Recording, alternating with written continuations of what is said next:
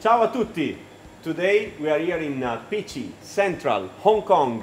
We are here with Chef Davide Borin. Oh, ciao guys, how are you?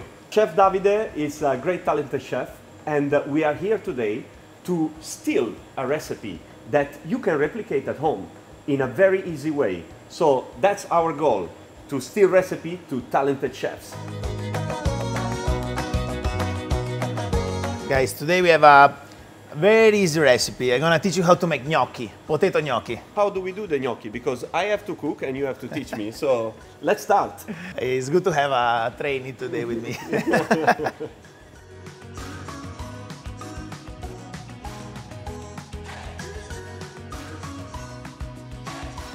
The first tip to have an amazing texture for your gnocchi, bake the potato. This is a secret that nobody will tell you.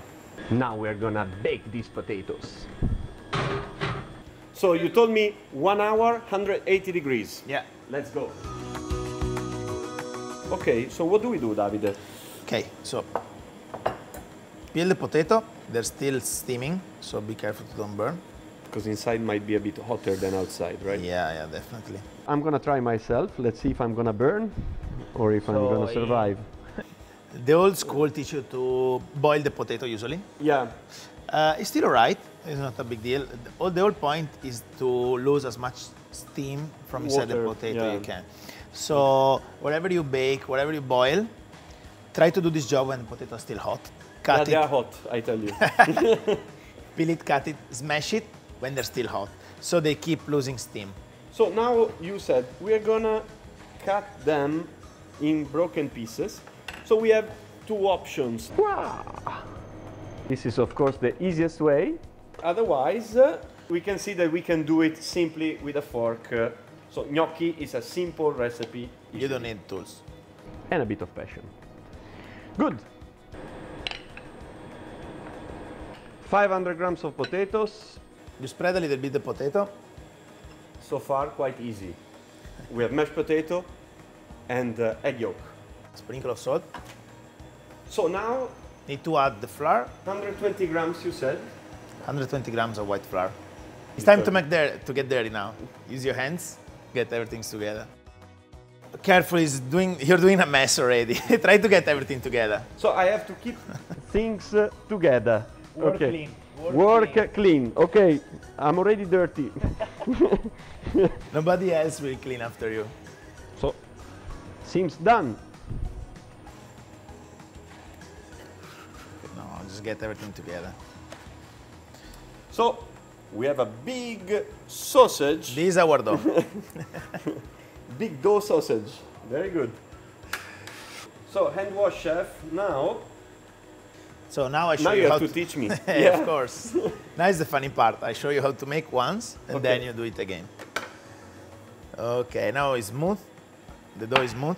You just get a small piece little by little and you roll it with your hands. Interesting. With the help of some flour, you just start cutting the gnocchi.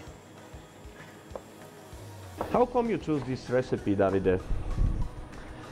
I thought it was very cool to see something that looks difficult to do it. You don't find very often in a restaurant, but how simple it is to make it at home. Where I come from, Italy is Treviso. It's northeast of Italy, close to Venice. It's a thing that we do a lot. Classic dish. Yeah, you know, from the countryside, using potato is very Are you from the countryside or are you from the city? Tell me the truth. Which village are you in Treviso, close to Treviso? I'm quite interested. It's where we farm a lot of potato. Try to make all the same shape. Ah, you're making it bigger. So I leave you mine in front and you can just copy the same. Make all the same, you're losing it. You're losing the focus. By default, I have to be all the same size, so it will cook all evenly. Though, I have to be honest, it's my first time doing gnocchi, so I'm very happy that I'm teaching the gnocchi recipe today. This we're not gonna use. Okay. We are gonna try also with a knife, because at home I don't think you have this most of times. You don't need big tools for this. Your hands, a bit of patience, but cooking is nice. One portion is around 180 grams, 200 grams. I think we are quite close to that. We're quite close to that. For your home, eventually you can do it all and then you keep it in the fridge, right? I suggest you to freeze it. Ah, to freeze it. Yeah, you okay. can And then you can use it even 1 month later without any problem. And fantastic. She made it well. Thank you. Ecco, we have our gnocchi ready for 2 people. Portion, yeah. Allora, now we're gonna do the sauce. Yeah. Okay, let's start to cleaning the red prawns. Okay. There are a few tricks that I'm gonna show you. So first things, you have to remove the head. Yeah. We got this amazing Sicilian prawn. Well, you go to your local market and try to get, or your local gourmet shop, try to get what is possible for you to find the best quality of prawns you can, like the sweetest possible. Okay. So how do? We remove the head and then you we remove. peel it. Seems a dirty job, but it's okay. It's worth it. Okay, let me try. So like this, we keep the head here, and then we have to remove. Make sure there's no shell. Okay, but it's not that difficult. It seems okay. Okay. And then we put the prawn here.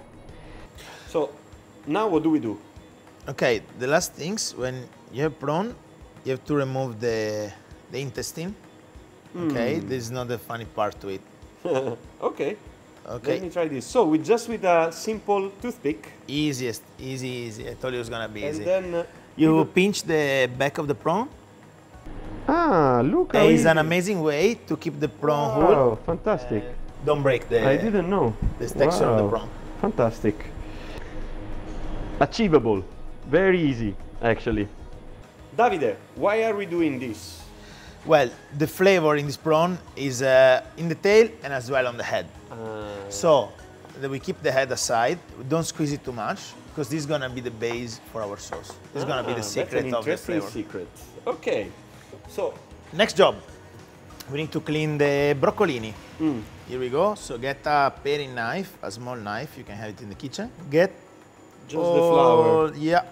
Okay. Just the tip like that. Don't cut your finger. Okay, I try. Garlic as well. Just get a sharp knife and try to make some slice like that. Can you see? If I'm gonna be able to. The thinner the better.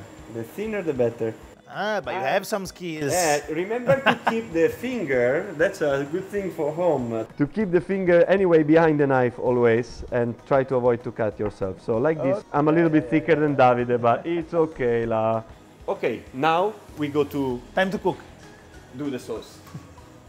Half How much of butter? this. Half of this. I love butter. You love butter, so we put more. Okay. 2 is okay. And then we put the head. Yeah, put the head inside. Okay. All the flavor is inside the head. So with the help of a fork, you start to smash the... I wish you guys can feel the smell at home. It's amazing. It's true. Okay, we add Garlic everything and to the broccoli. pan. Okay. Keep it a low fire always, Low fire. We don't Otherwise want we to burn burn the- butter. and we destroy all the flavor of the sauce. Okay. We are gonna add some white wine if you have it. Otherwise, even just a bit of water could be okay. Yeah. Water is okay. Right. Remember So- to keep it a low fire. Yeah. Low fire, and we let it go. Sauce is ready. Sauce is ready. Fantastic. Keep it juicy like that. So in the meantime, we have the water boiling. We already switch on the water for the gnocchi. And how much salt do we put usually? We base in a 10 gram of salt every liter of water. Okay. Good. Vai It's Emanuele, done. drop the gnocchi in the water. Thank you, chef. Stay close to Oh. the water. Okay. When the gnocchi start to float, leave it to boil 30 seconds and then you remove it with the strainer. Okay. Gnocchi are ready. You can see the one I made looks cool. No. The one you made They are a bit more crap. Bah, okay. Well, you can practice. You can practice. I will improve, I promise. So now what do we do? The gnocchi are ready and we're gonna move them into the sauce. Try to strain it from the water. Now we're gonna plate it.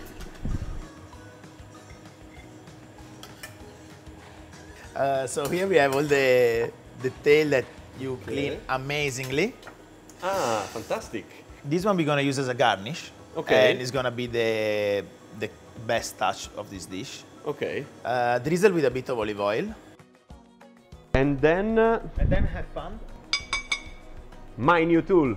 I'm gonna be generous for you, Davide, because I know that we're gonna try together. So I'm gonna keep also some for Davide. Otherwise, it's not fair. I put 4 for me. So I have the best bite. So this is for Davide. This is for me. Buon appetito.